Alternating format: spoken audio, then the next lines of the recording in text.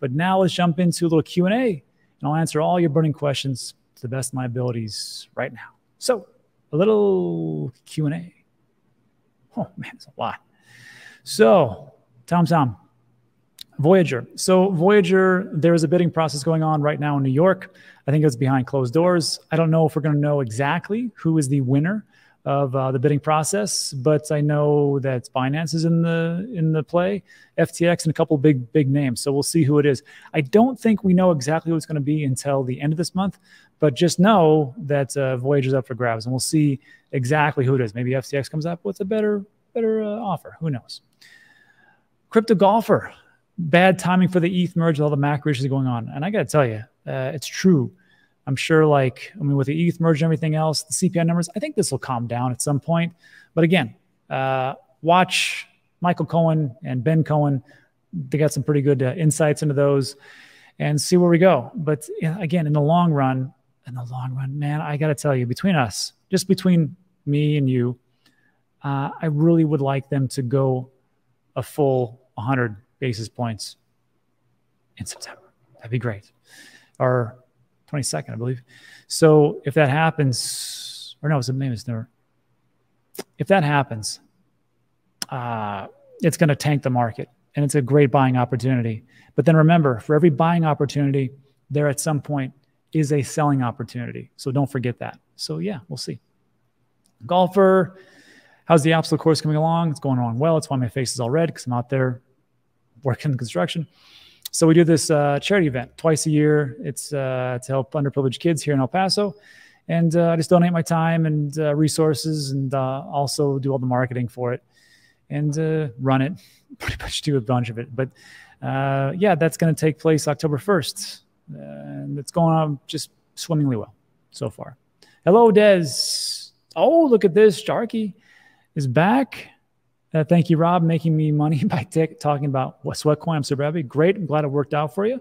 And like I said to everybody, I'm like, to me, I thought it was a no-brainer, because I mean, you just accumulated Sweatcoin, and at some point you could sell it. The bigger question was, how do they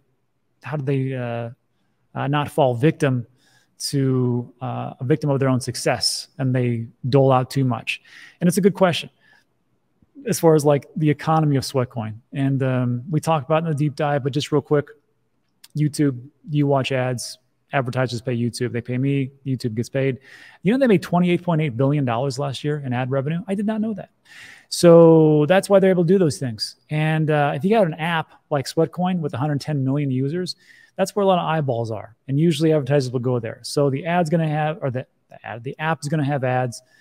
Probably your crypto wallet. I don't know if that'll have ads. But then you'll also got to remember that on top of that, they're going to offer dynamic NFTs. I don't think it's a big deal. But exchange right through the app, where you can do an on and off ramp, and also trade cryptos. That'll be coming later, but I think it's a step in the right direction. And that's, I think, is another revenue generation. So yeah. Let's see. David says, hello, Vanessa. Digital cable. How low do you think we're going today? It looks like we're going to dip under 20K very soon. Yeah, maybe. There's always a buy. I think there's a pretty big buy wall around 19.6. I can't remember, but I don't see it going to 15 anytime soon. It may go there at some point, but who knows? I don't know.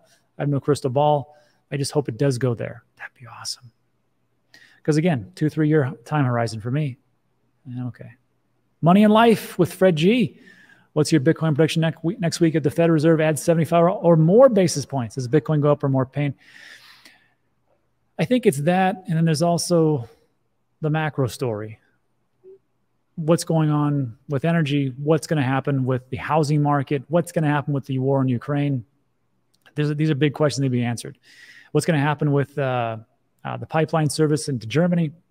And, what's Russia going to do? I think there's so many things at play. It's hard to really to guesstimate your best one. I always hope for the best, but I prepare for the worst, meaning that I still dollar cost average. I dollar cost average a couple of days ago when we had that spike. I bought a little high, and I dollar cost average on days like today when it's low, mostly because it's automatic. I don't even think about it.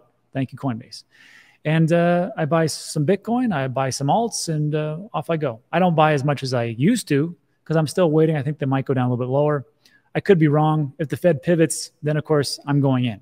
I'm waiting for that moment. But We'll see if those, like Money says here, 75 basis points. I'm hoping for 100. I know people say, well, that will destroy the economy. Yeah, probably. But I have my thoughts, and I'll go into that later. St. Jude goes, Alex came on the show. Look how that turned out. St. Jude has a great point. Mashinsky did come on the show, and didn't work out too great in that one. Let's hope KuCoin's a little better. But yeah, going back to this one, I will say this. If we just would have done what we're supposed to do, don't leave anything on exchanges as much as possible, rotate things in and out, maybe take a little bit of yield and get out of there and stop being so greedy, be okay. I got to tell you, this next bull run, there's going to be more problems. There's going to be things that are going to come up. But if we can get through this, I mean, how much more can things get thrown at us? And I think we all learned a lesson, and how to manage risk. And I think that's the bigger one. It's not how much you make, it's how much you keep. And then also shout out to Jarky, because he's always buying people memberships to Digital Asset News on YouTube. I think it's like a couple bucks, and everybody loves him. So thank you. Army, hey Rod, can we get together again to see you off at Puerto Rico? Sure. I like beer. Let's do that. I like food too. Not Quite Savage says Coinbase overcharges fees. Yes, they do. However, there's two options. There's the advanced trader, and the fees are much lower than what you get on just the regular Coinbase. It's a little bit more in depth, but you can figure it out. You're a smart person. Everybody here is, I think. And then the next one is Coinbase One, where they charge you, I think it's like $29 a month, and they waive all the fees up to $10,000 of your trading option. So that's still it. But even with that $20, I think you still get a better deal on Coinbase Advanced Trader. Pi Hunter says, I'm here every day for a year. Must not like me. I like everybody, Pi. I swear to God, I do not remember. I think I would remember this this avatar. Pi Hunter. That's a good one. Jarky Satoshi. Jarky's the man. Yes. Just check KuCoin. It's what is showing up. 5 cents. Made like $60 walking. Can't beat that. Pretty good day, right? Bull run somewhere. I'm broke. We're all broke. A little homage to the Georgia Mulger. It's pretty funny. Brendan, I'm broke. Sold my last coin for rent this month. Kind of glad now. Getting back into it. I'm doing RSI-based portfolio allocation, percentage of long-term intervals. Sounds like a plan. That's just it. Have a plan. Stick to that plan. Whatever it is. Gary Gensler is protecting me from sweat, and everything else is also protecting Ripple and XRP from making an enormous amount of revenue. America. Funny, banter is shilling sweat now too. Here's the thing. That's going to happen. There's going to be a lot more people talking about Sweatcoin. Just remember where you heard it first. That's all I ask. All right. Thinking in the comment section. Don't know about that, Rob. Look, I got some smart people, a lot of smart people with a lot of history. I appreciate a lot of people here. David, now all I eat are nothing burgers and ice cubes. The bear market. I'm deep underwater this cycle. Will take years to gain back the loss I expect. Same thing with me. Look, 2017, I was on top of the world. 2018, 85% down. And I just said, well, I'll just stick around for a while, see what happens. And it works out. Again, like we just talked about, all these big institutions coming in. And I will warn everybody about that. Institutions, everybody thinks it's so great. They still have to answer to their shareholders. So just remember, the institution giveth and they taketh away, which means they will sell crypto, they will get out, they will do all the things. So just appreciate them while they're here to buoy the market. But expect them to sell different things as time goes on. That's as easy as that. ZZ, it was pretty easy to make 4X. The hard part was selling once you got it. And that's a great point. That's what we're going to push through. We're going to get rid of that stigma of not selling. We should be selling crypto to fund the lifestyle that we want to have, whether that is buying food, paying rent, not having to work 3 jobs, and stupidness like there's just craziness like that. Not stupidness, craziness like that. We should be using the crypto for the utility that it was built for And if it doesn't have the utility at this point, then maybe we sell for some profits and come back along the way. The same argument, I remember this in the 80s when people would say all the time, you got to buy American. You got to buy American cars. Buy American cars. American cars sucked back then. I will buy imports. You shouldn't do that. Da, da, da, da. Make a better car. And they did. So that's all I'll say. David says, Rob, we need more hopium in our lives. Or some of those health tips. Health tips, always get your, do your annual physicals and get your blood work checked up. And as in-depth as possible. That's the best thing I can do. And go from there. Crypto, I'm 100% calling the bottom and top retrospectively. Give me some of that sweet, sweet copium. That's a good one. And this is a good point from Brian. CPI did not accelerate. It's true. It went down from last month, just higher than expected. So we expected it to go to 0.3, went to 0.6. Beardy is Dan's number 3 fan. I tend to believe that. I tend to believe that. We just got up for a great Q4. I don't know. Dan, it's good news. More dips for buying. Aaron's got a great point. Bajarki says, I use KuCoin now for long. I know the reason. Vanessa Funk, thank you for clearing that out. Yes. The tech on KuCoin, I didn't know this. The tech on KuCoin definitely works. You can make lots and lots of money. They are absolutely merciless with their margin calls. However, if you don't set rigorous stops, you're getting wiped out. I think we can appreciate that, right? As long as they remain liquid and solvent, not insolvent, we're happy. Totoro says, Rob, your green screen is going well. Yes, it's sometimes I use the dynamic green screen with the dogs and the fans and things like that. Looks more realistic. And that's a good point. 823 Cisco says this, make KuCoin user-friendly. I know people are ticked off at Voyager, but you got to admit, man, it was the smoothest interface. So easy to use. God, it was easy. And now it's gone. So KuCoin is not like that. It's a little bit more of a learning curve, but you can do it. And especially if you want to get those sweet gems out there. Tom says, hey, Rob, hope all is well with you. Yeah, I'm doing a lot better. I was pretty run down for weeks. I don't know what the heck happened. Went in, got the blood work drawn, showed some different problems that I had. One of those being, not the testosterone level, but the free testosterone. And just take some supplements, DHEA and Tongkatali, feel fine.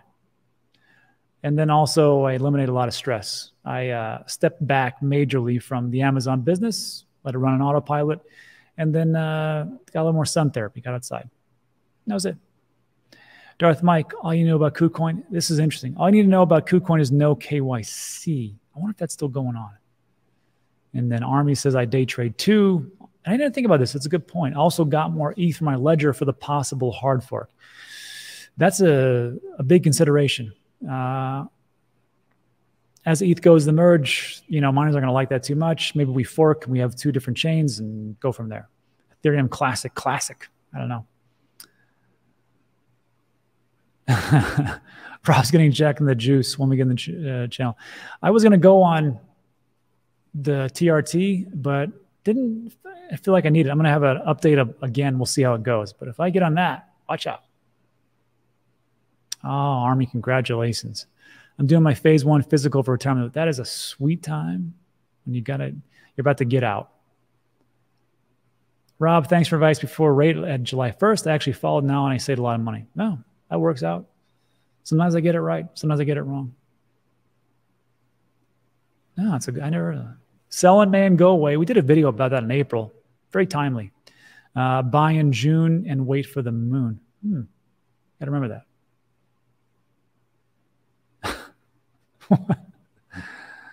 Not quite savage. Me too. Too much keto and fasting. TRT for second puberty. Yeah, maybe that was it. I was eating pretty bad for a while. No. So the question is, do you pay a separate entity to manage your real estate? Yes. Do you have the day-to-day? No. So for the real estate properties and things like that, we have a management company, and just know they're going to charge you an exorbitant amount, quite honestly, 20% revenue. But you don't have to deal with the day-to-day and the operations, things like that. Now, if it's long-term rentals, we can handle that, me and the wife. But the short-term rentals, management company, they take care of the cleaning, they take care of the fees, they take care of the questions and answers, and everything else you want to know, or that people ask you. It's a pretty slick operation, but 20% is high. I think there's an opportunity there for a business. Just saying. Hell yeah. TRT, DHA, and gonado relin. I have to write that down. Take HCG with TRT to keep the berries plump. Yeah. Atrophy, testicular atrophy. Where are you going to find out on a crypto channel? All right. Some won't prescribe it. Okay. Rob, it will not take you years to get it all back. Their markets move very fast. In fact, in 18 months or less, you'll be way in the green in a $5 trillion market. And that's the thing. Barton, that's a great comment, because in this video that we're going to talk about for taking profits along the way, I'm going to use some indicators. And what I'm going to do when these indicators hit on certain points, just going to take profits and I'm going to make it as simple as I possibly can, because I'm a simple person, obviously. And then when you do those things, you have to understand that I talk about the 4-year cycles nonstop, right? I talk about the 4 years on, but you have to understand that when you're getting into investments, you have to at some point think to yourself, well, this might not pan out, right? Maybe 2025 in December is not the absolute top. Maybe in 2024 at the very end of the year or early 2025 will be the top. And I have to accept that. It's okay, because the indicators will tell me a little bit along the way. And if I can dollar cost average in, I can use the indicators, I can dollar cost average out, and I can be a much happier person and much more sane and not freak out when there's a 10% drop in the market. Again, I could care less. I'm hoping for more. MD Rowan, will you do the live on ETH merge countdown? I will not, but I'll be with the folks over at Crypto Slate on Twitter. I'll tell you all about it. I'll put it on, follow me on Twitter. I'll tweet it out. Anderson-Brazi. Yeah, that's true. Orlando, great question. Rob, what do you expect Sweatcoin to do since we are in a bear market? And I got to tell you, quite honestly, when these guys were talking to me about when they're going to launch, I'm like, I don't know, guys. But, oops, wrong one. But I got to tell you, I mean, the market's down how much today? And Sweatcoin's up 601%. I mean, it's a little jaded there. I mean, it's 5 cents. Doing pretty good. But the question is, how long can that last?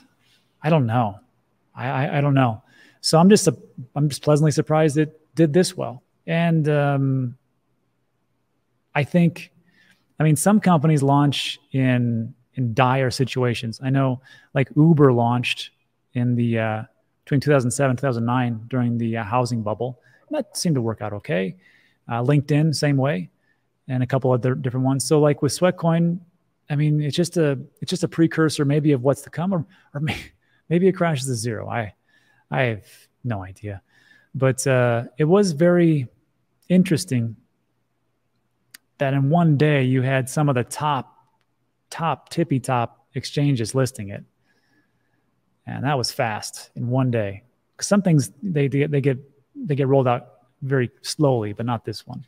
So I don't know.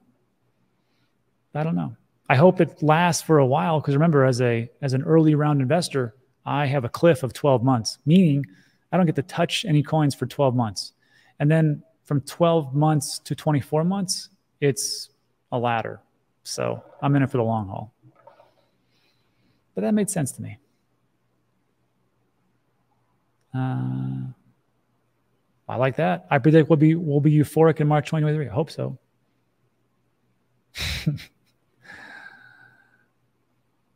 Parish Parsa says, curious to know your opinion. If you had 200,000, what would you invest? How would you invest that in crypto now? Some people would say, throw it all in there and just go for it, right? And that could work. It's a funny thing. A lot of people will say these things like, I'm just going to throw it all in. And that can work. It worked for Diddy at the Bitcoin family. He got in when Bitcoin was $1,000 at the beginning of 2017. For me, I'm a little more cautious. I just am. And I would still dollar cost average that. That's just how it is. I think, how do I show you this the right way?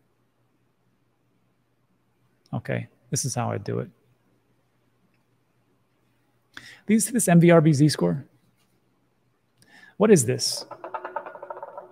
Okay, it's 3 metrics. The market value is the blue line. The realized value is the orange line. And the Z-score kind of just takes out all the volatility and things like that. So this is what you're looking at. For me personally, when I take a look at this, I would dynamic DCA down here in this range. So let's just say I have a baseline. Let's say, so I have a $200,000, right? Let's say that every day or every week, I'm going to spend $1,000 on Bitcoin. We'll just say, for example, right? If it stays along this line, I don't move too much. If it goes up, it's still 1,000, still 1,000, still 1,000 every week. But as it starts to move down, maybe it's 0.1, I start to go, okay, maybe it's 1,100, 1,200, 1,300, 1,400, 1,500, and so on and so forth.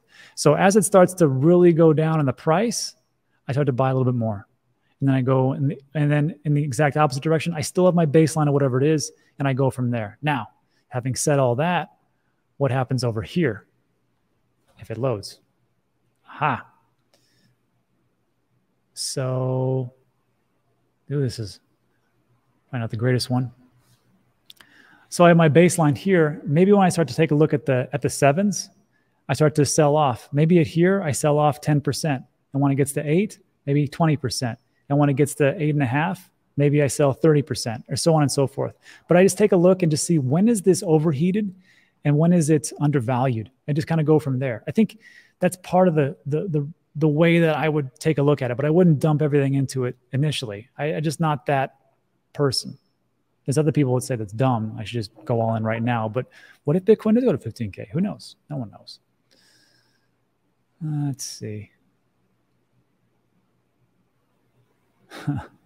4-year TRT cycle. Hotsky says, let's go Basel pump. Yeah, Cardano.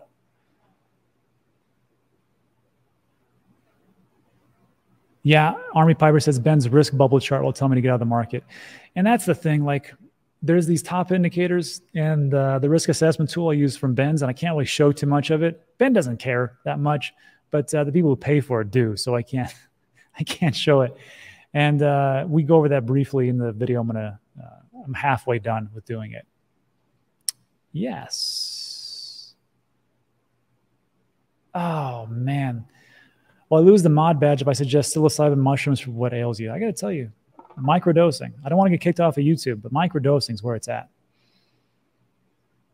It is. With the occasional slip. Anderson Duralt, hi from Brazil. Hello. Oh, yeah, Taco Tuesday. These are my favorite days, especially in El Paso. Jonathan Sebastian, if it drops more Friday, then great entry for a long-term call option. Okay. Scale in. Sound advice. Very slowly. Send me 10 EOS and I'll send you 5 back.